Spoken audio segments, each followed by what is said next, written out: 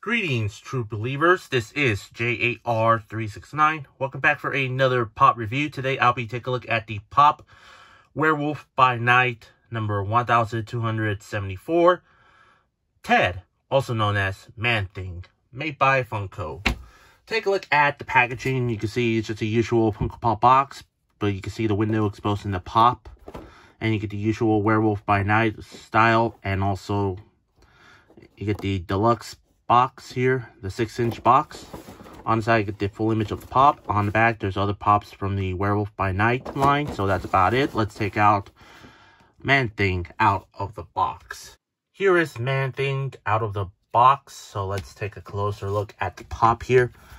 Take a look at the head sculpt here. I would admit that they really are not too bad of a job with this head sculpt. Looks exactly like how he is in the film Werewolf by Night. Hopefully we can see Ted in the future MCU stuff. Yeah, because I really like this particular character when I first saw Werewolf by Night.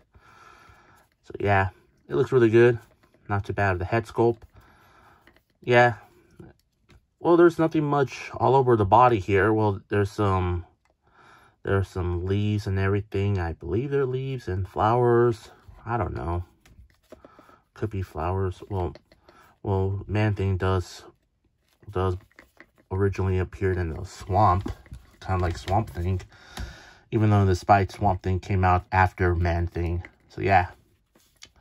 And right here, there's a little gem right there, the little gemstone that is stuck on him, which I really wish is removable. That would be really cool, because you know, like in that movie, he took it off. Jack took it off, and then he's free. Until later, he appears again, you know, devouring the main villain of that film. So yeah, you can see there's some sharp claws right there. Luckily, if you touch his hands, you don't feel it disintegrate. Well, obviously, this is basically a toy, obviously. Yeah.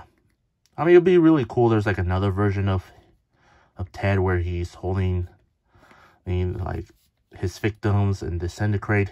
So yeah. Nothing much on the lower legs, just swampy stuff. And take a look at the feet there. You can see some toenails there. And you can see some of the toes, some skeleton toes there. And on the bottom, there is a single legalese with the legalese right there. So that's about it. Overall, for the pop itself, it looks pretty cool. And yes, this is a bobblehead, so yeah. And I'm very happy to have this guy in my collection. I'm really a big fan of Man-Thing right now after Werewolf by Night. So yeah, this guy looks really cool. And this isn't the first time that Funko made a Man-Thing pop.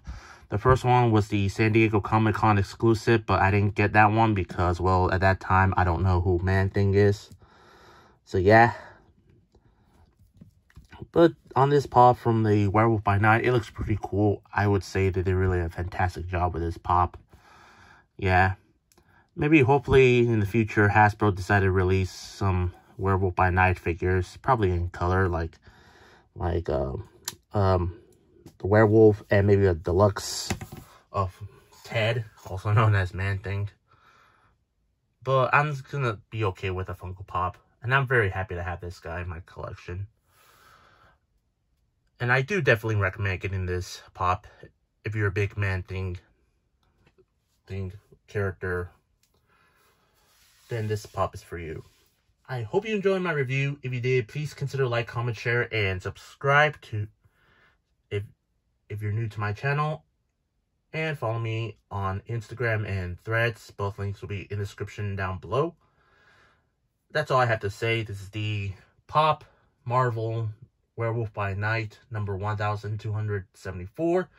Ted, also known as Man-Thing, made by Funko. And this is J.A.R. 369. Thank you very much for watching, and I'll see you on my next review. And remember, keep on collecting, and I'll see you tomorrow for the next spooky toy review for 31 horror toys in 31 days.